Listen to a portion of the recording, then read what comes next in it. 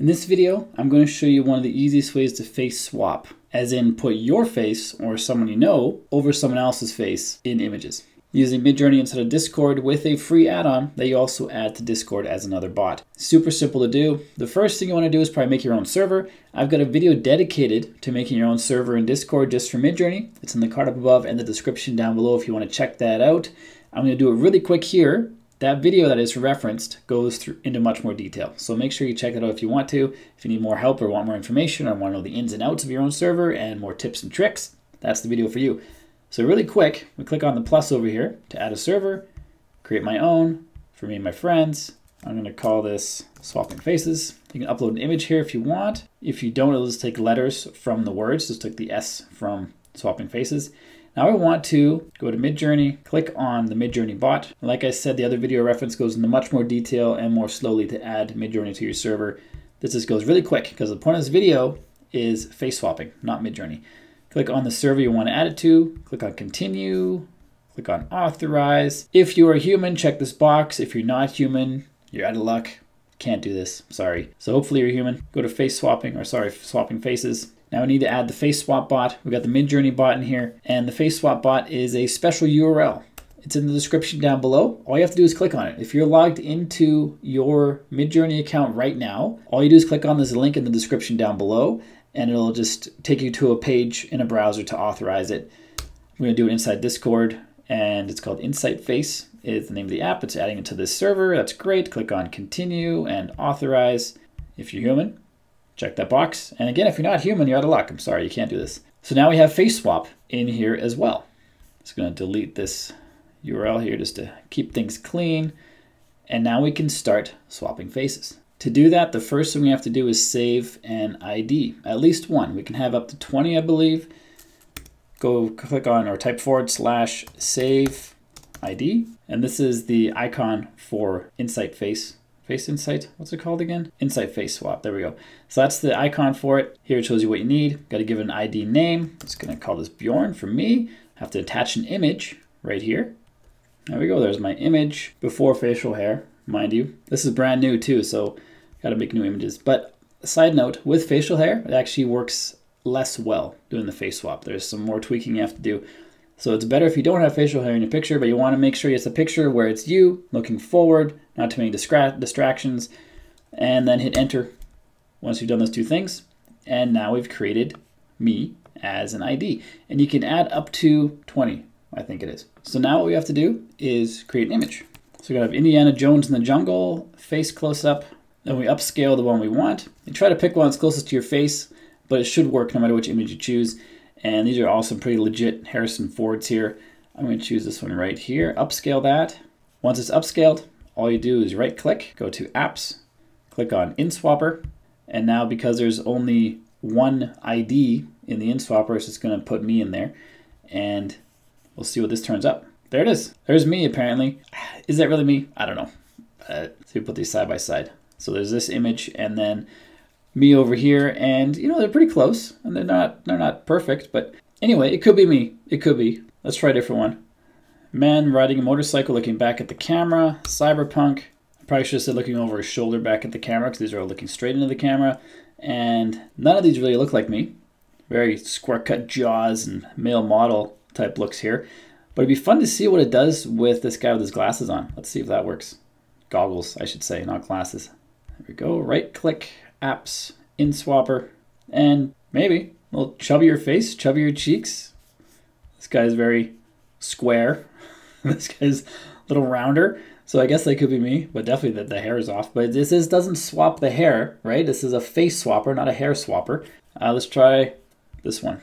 Oh, not that one. Upscale 4. Let's see if we can face swap on number 4. I'm sure we can, but let's see how it does on number 4.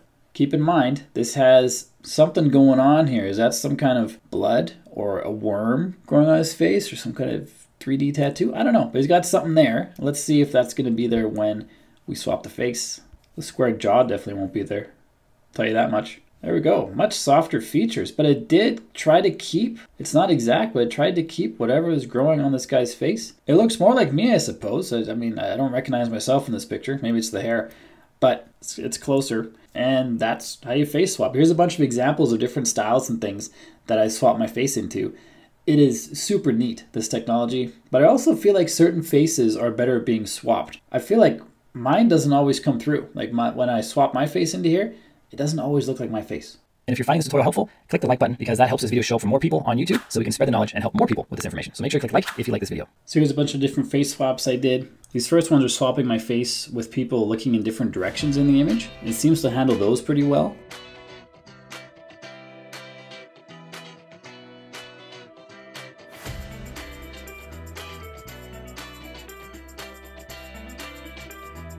These ones showcase different emotions. It seems to handle those pretty well as well, except for the more extreme ones. Like the one at the last one where the person's terrified. Looks more like I'm at the dentist saying ah in my image, but it's still pretty good. And I have my original image as a reference on the side as well, so you can see what the original image is and what these images look like. And now we have images of different styles and different types of artists and renderings for these images. And it fits me into these pretty well, but does have a little more trouble when it gets into the more artistic side.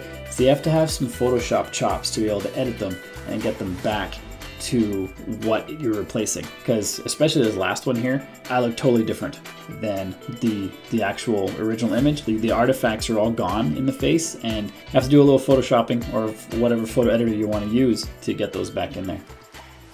Now we're going to add some more IDs to the Insight Face Swap app so we can replace some celebrity images and see if we can improve the celebrity image output that Midjourney gives us. Type in save ID, give it a name. Call this one Arnold, and there's an image of Arnold. Enter. Now it's saved. Now that's the most recent ID, so if I right click on here, go to Apps, Insight Swapper, Inswapper, it's going to use Arnold, because that's our most recently created one. Let's add another one. Let's add Sylvester. I'm sure you know which Sylvester I mean. Now we can see our IDs if we type a / and we click on Insight Face Swap here. It shows us all the commands that we have available. So we can go to list ID to list all the IDs that we've created. We can have 20 as a max. So here's our list IDs. There's Bjorn, Arnold, and Sylvester, and the current ID name is Sylvester. That's the one when we right click, it's going to show, or it's going to use that face for the swap. And that's because it's the most recent one we added. To switch that, say we want to switch this to Arnold, / again, set ID, ID name of Arnold. Now if we go list ID again, it shows our current one is Arnold. So that's how we switch them. We go set ID, we type in the name of the ID, these are the names here, and it'll switch to that one. So when we right click and we choose InSwap from the apps, then it's going to choose Arnold. So let's try this. Let's go imagine prompt Arnold Schwarzenegger photorealistic 8K. See what it gives us. That gives us some classic Arnold, although he's never had a goatee like this. And surprisingly, none of these have a cigar. So maybe it's not classic Arnold. This one looks a little more like Hugh Jackman. Arnold plus Hugh Jackman. Let's see if we can make this look more like Arnold. Let's upscale that one. And we have Arnold currently set as our ID for the InSwapper. So let's right click, go to apps, go to InSwap. See if we can improve this image to make it look more like Arnold. And I think it does, actually. Look at this one. Hugh Jackman. Definitely Hugh Jackman vibes, but a lot more character in the skin wrinkles and everything. This one has a lot less character, much smoother, but I think it looks more like Arnold. Yeah, I think that works to improve celebrity images. Just for fun, let's see what Arnold would have looked like in different movies. Movies that he didn't feature in but were super popular. And we'll see if the InSwapping can make it look like he's actually a character, maybe in one of those movies. So in this set of images, on the left-hand side, you're going to see what Midjourney made. On the right-hand side, you're going to see what the result of swapping Arnold's face in did, to see if it makes it look closer to what Arnold actually looks like. So this first movie is Lord of the Rings. This next one is Pulp Fiction. And this is Alice in Wonderland. And this is Arnold Schwarzenegger in Guardians of the Galaxy. And I think there's a bit of improvement when you swap in Arnold's face over top of what Midjourney already thought Arnold looks like. Swapping the face in makes it look even more realistic. I'd love to know what you think. Let me know in the comments down below. Everything we've seen so far is in the free plan for Insight Face Swap. And you can see here we have 22.55 credits used. We get 50 credits every single day. And this is a per day limit. You get 50 face swap credits per day, which seems like quite a lot. One of the great features, if you have the pay plan, which starts at $10 a month, is you can face swap multiple people in the same image. So you could have, say, an image of Starsky and Hutch right here and replace one of them with Arnold and the other one with Schwarzenegger. And I don't have the paid plan, so I'm going to use the workaround using the free plan. And that is, you have to chop up the image beforehand, then replace the people in the image and put the image back together afterwards. So if we type in swap ID, and we're going to use Arnold as the ID name that we're going to use.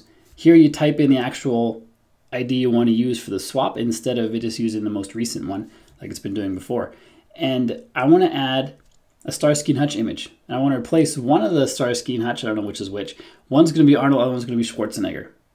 But with the free version, you can only face swap one face at a time. With the paid version, I could do both of these at the same time, but I'm using the free version. So let's upload an image. And again, I don't know if this is Starsky or Hutch, but it's half the image. And hit enter. And now that's going to be swapped with Arnold. And I want to swap ID the other side with Sylvester and go. And now we put these back together in a photo editing program. So that's the process with the free version. And I'm going to show you these side by side. The original Starsky and Hutch image and the image with the swap with Arnold and Sylvester. And I think it'll be pretty hilarious. So here are the results.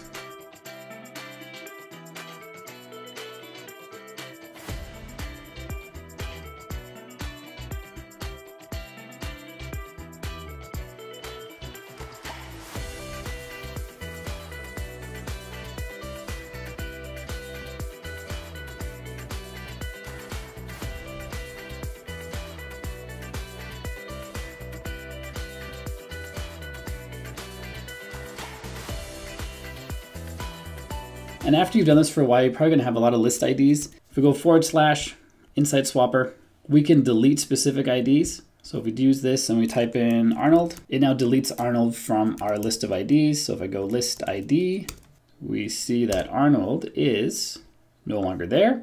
And oh wait, it is there, but it's no longer here. So it's not in the ID list, but for some reason it's still in the current list. Might be a bug. You can also delete all the IDs. So if I go / delete all right here, deletes all the IDs. Now if I go list ID,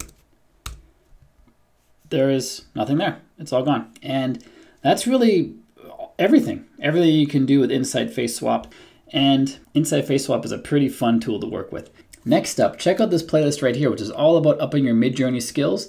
So if you're interested in Midjourney and you love it, check out that playlist. The playlist down below is all about ChatGTP and upping your skills in that. Check that out too. And if you haven't done so yet, click subscribe and ring the bell so you don't miss any future videos. My name is Bjorn from the AI Underground. Till next time, keep crushing it, and I will see you in the next video.